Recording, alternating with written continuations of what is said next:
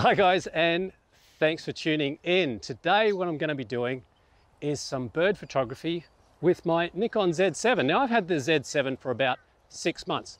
It's not really known as a camera you use for bird photography. I actually bought this camera specifically for landscape photography. But after having it for 6 months, I've got out and I've paired it up with my 80-400mm lens with the FTZ2 adapter. I am quite surprised at some of the results I'm getting, and that's what I'm going to do with today's video. I'm just going to show you what happens when I do bird photography with the Nikon Z7.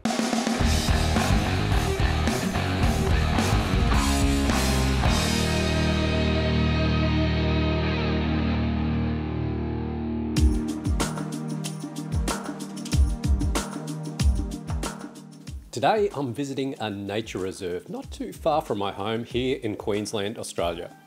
I've actually been here before with my Nikon D850 and I'll leave that video at the top of the screen for you to check out a little bit later on. I'm always happy with the amount of bird species I find here, but today, well, it's slim pickings by the looks. At this nature reserve, normally there are a ton of birds, but today for some reason there are some, but not as many as there are normally.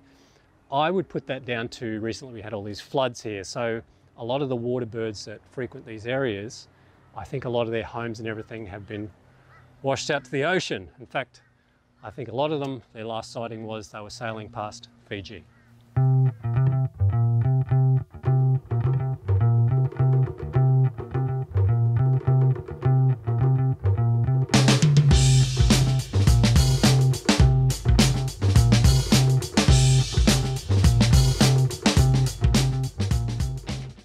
Got a heron over here,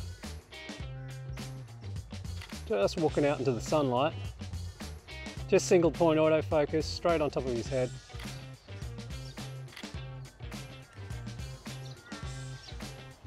He's got something, just a bit of a stick in his mouth.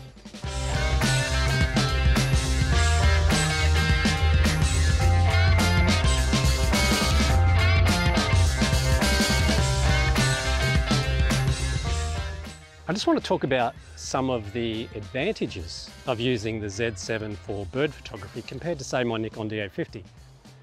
First of all, the obvious one. It is a ton lighter. Makes it much more an enjoyable experience being able to walk long distances and not have your arms breaking in about 2 hours' time. The other one is, I love the fact, especially when I'm making videos for you guys, is that I can just at the flip of a switch with my thumb, I can flip it over into video, and especially when I'm shooting in HD slow-mo, that gives me a 1.5 crop, so that turns that 400 into 600mm. I can look through the viewfinder and still be recording video, whereas with the D850, I've got to kind of like awkwardly hold it up with the back screen type of thing. So that saves my arms, and it also becomes more steadier. The other thing I should mention too, when doing video with the Z7, I get some form of image stabilization. Now, it's not the full 5 stops using something like a Z lens. Instead, what I get is 3 stops of image stabilization. It's not much, but at least it is something compared to, say, the D850. In terms of disadvantages with the Z7, the thing I love about my D850 is how I can program all the different focus modes into different buttons on that camera. And I have made a video on that, and I'll leave that up here that you can have a look at a little bit later on. But you know, personally for me, I still prefer using my Nikon D850. The Z7 is good, but I don't know, there is something about the images.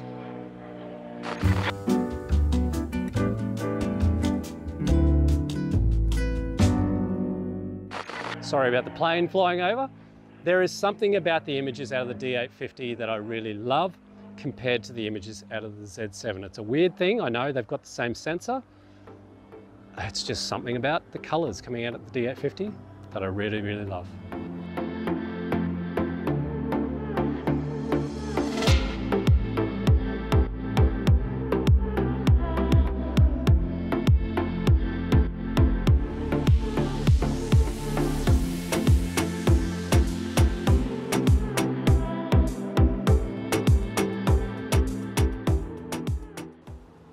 Okay, so I'm just switched over and I'm just doing a bit of B-roll for you guys. This is at 400mm with the 1.5 crop at full HD.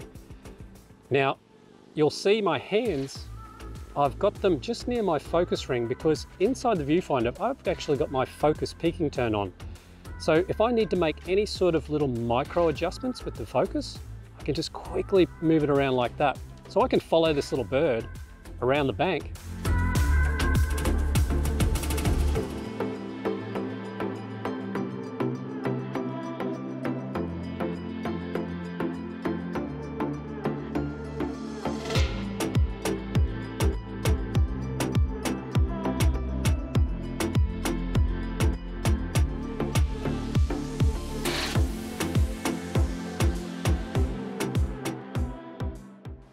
You know, this has actually surprised me. At a pinch, you can capture birds in their environment, if they're slow moving, if they're sitting on a branch.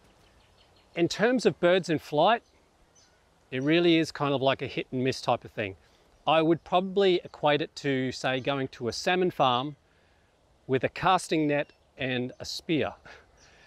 With the casting net, it would be like going with a Sony A1 or a Canon R5. When you throw that casting net in, you'll get a whole bunch. But with this, the Z7, it's kind of like the equivalent of getting a spear and throwing it into the water. Eventually, you'll jag one. I then decided to move to another park where I found a better variety of birds, including rainbow lorikeets and yellow-tailed black cockatoos. Even some butterflies making their ways through some long strands of grass. You can see in some of these Z7 photos, the pics look okay, but what you need to see is how many shots I had to take to eventually get one in focus.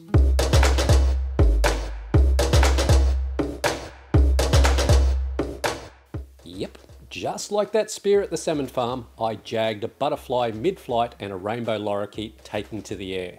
I doubt it was anything to do with the camera's focusing ability. More so, the butterfly and lorikeet flew into where the lens was focused at the precise moment I hit the shutter. This compared to the D850, I know after using that camera for years, I would have got those shots a lot more easily.